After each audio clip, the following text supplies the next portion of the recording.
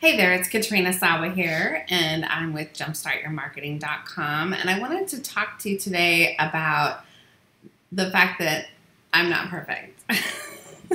I know it sometimes looks to new people that, oh my God, you're so amazing, or you have so much success, or you're probably making tons of money, and look at your marketing and your website, and la la la, and you're traveling everywhere, everybody knows you, and that's all great. And a lot of that is very true. But I've been working at it, though, for 17 years in my own business, right? And before that, I had many jobs in sales and marketing, and I was always had really good work ethic and worked really hard. Now, I'm not perfect because I just want to relate that to you, because I think what's important is we see ourselves so different than the people that potentially we follow or we listen to. We think, well, we can never be like them because insert your own excuse, right? But I'll bet you I'm more like you than you think. I always wanted to be in the spotlight ever since I was an only child, by the way, up until age 10. One thing that happened when I was 6 years old is my parents were divorced and my dad was coming to visit, and literally he was 2 days late to pick me up, and I had no idea why. I felt abandoned, and when he finally came, I was too young to really understand it, but that whole sense of abandonment has followed me through my years into an adult, obviously, just like a lot of the stuff that happens when we're kids. And so I always felt like I had to do it myself. So I had this thing about my ego. Well, I know what I'm doing and I'll take care of it, or no one else can do it better than me. And so throughout my whole journey of whether it was an employee or especially in my business, I let that in too much. I was too much of a control freak, and I wouldn't let things go as far as passing them off to an assistant. Luckily, I got over that because that is not a healthy way to run and grow a really successful business. So I'm just letting you know some of the things, that have gone on, and I'm not perfect. I did marry a man in the beginning who didn't end up being the right one for me, right? It was fine for about 8.5 years, but we really grew apart, and I realized that that it just wasn't a good fit. He didn't want to support me in what I was doing when I started my business. I started my business when I was in my first marriage.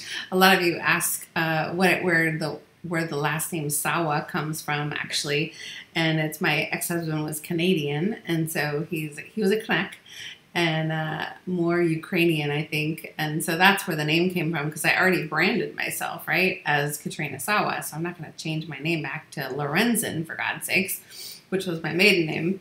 So anyways, on a side note, he's a great guy, but I've been through that divorce process. I've dated a lot of the wrong guys as well. I had to actually do a lot of work on myself internally as far as finding my current husband, Jason. So I did a lot of relationship exercises and workshops and coaching and things like that to make me a better person, so that I could attract a better person that was a better fit for me. So these are just some of the things that I've gone through my life and my journey as an entrepreneur, frankly. That whole love thing, I mean, that's why I talk about love and money. That's why I have a book about love and loving yourself successful. It has to do with that love side of your life, because I learned a lot of lessons over there in the personal side of your life. And some of you think, oh, she just focuses on marketing or business stuff or websites or whatever. And I do a lot of that. I am focused on helping people get in front of, make more money, right? And that involves the doing in your business. But the being in your business is just as important as the doing. But some people are being too much and not doing enough, and some people are doing too much and not being enough. And that was me up until about 2008 or 9, as I was doing everything, but I wasn't being. So I really learned a hard lesson in 2008 that I needed to be more in my business. And so that's one thing I love to impart on clients when I coach with them. So if you're just reading my emails and things like that, or seeing my videos on YouTube, you may not really know the depth of really where I go, especially with a client, whatnot, and my experience, how broad and expansive it is. I don't just focus on one little area. It's looking at everything you do in your business and how it all flows together, because it is so important to building a much more consistent money-making business. So there's all these mistakes. I've also invested in a lot of mentors and masterminds and workshops, and some have proven very fruitful, and all of them got me to where I am today. But I've had a lot of things where people say, well, I can't do something right now, or I have an excuse because of this is happening in my life. Well, life happens, right? Life happens, and I've had it happen too. I had parents die on me. I've had dogs die. I've had investments go south, right? To the tune of like $50,000 with an ex-boyfriend, right?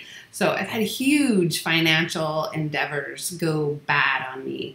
I've had a lot of good things, of course, but I'm mentioning the bad because sometimes you look at someone and you don't realize all the things they've had to go through and endure. I've had 2 total hip replacement surgeries, you guys, during the time I had my business, and I didn't go out of business. I still kept, because I had systems in place and the right ongoing marketing and programs. Now I'm in an amazing marriage with an amazing guy who totally supports me, and he just started his own business. I'm doing well enough to where we allowed him to quit, not allowed him, but allowed him the opportunity to quit his job sooner than later, and he's excited about starting his new venture. And so, you know, we got to look at all of that in our life, and I just want, what it comes down to is this. I believe that being successful takes a lot of different things as an entrepreneur. It takes drive and motivation. You got to be hungry. You know, you got to be hungry. If you're not hungry, then you might have a hobby, which is fine. But if you're hungry and serious and really want to go places or change lives, I would hope and pray that you want to do anything and everything to get to that stage to where you can do that, right? It also takes know-how. You got to know what you're doing, how you're doing it, what it takes.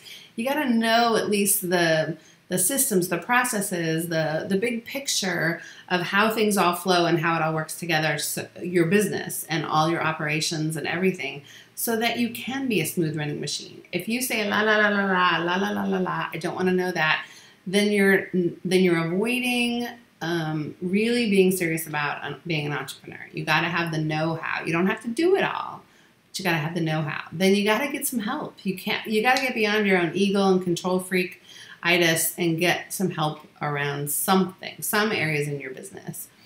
And you got to be organized. Oh my God, you got to be super, super organized. And I am super organized, although there's a few little areas that need some tweaking, and I need my team to do certain things. And right now I'm looking for some new team members, by the way. If anybody's out there that might be interested, you can reach out to me. But you got to be organized. If you are not organized with your computer, your calendar, your schedule, your appointments, your paperwork, your office, your filing, your clients, you're not gonna build the kind of business that you really want to build. And then of course we have to implement in order of importance. Too many people draw at squirrels here and there, and they're not doing things in order of importance in order to reach your goals. So sometimes I have a coaching client for 3 or 4 years, and the things that we work on in year 3, I know that we're going to work on them in year 1, but they're not ready for them sometimes until year 3, and they may not realize that. But I know that there's an order of importance based on their goals, and so that's when I introduce them, or I say, hey, you're not ready for that now. Right now we have to focus here, here, and here. So I just wanted to throw that out today to help introduce you to me a little bit more, some of the journey that I've been on, and I'll keep continuing to tell you more stories and stuff like that as we go on in the emails and stuff like that. But reach out. I am an open book, and I love to answer questions, and I love to interact with any of you who are willing to say hello and actually pay attention and respond back. So have a great day, everyone. We'll talk to you soon.